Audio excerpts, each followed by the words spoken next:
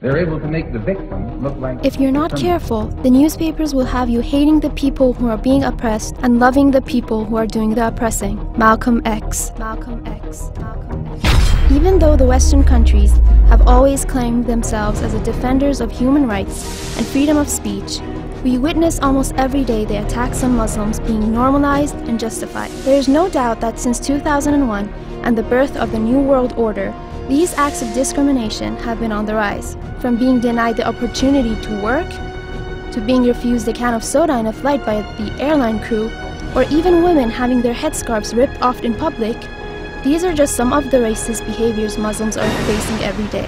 When Holocaust is the issue, or criticizing Israel is the matter, no one has the right to say anything against them. And if someone does say something, he will be punished, just like what happened for an American university professor. Steven Saleta was refused to be hired by the university just because of his tweets about Israel's crimes against the Palestinians in the Gaza Strip. So what happens when it comes to Muslims and Islam? Why is such racism and bigotry against Muslims accepted when Muslims themselves are targets of genocides and mass killings? The Muslim world is in flames thanks to the US and its Western allies with their financial and weaponry support.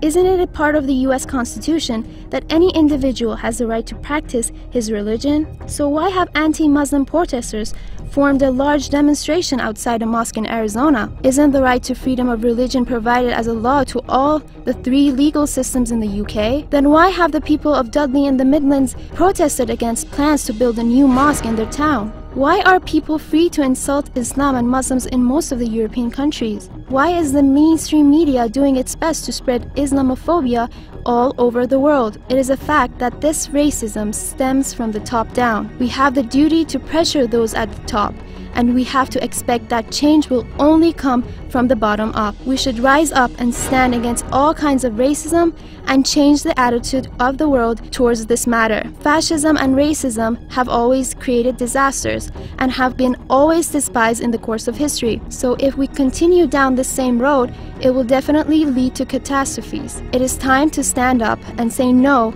to the new racism, Islamophobia.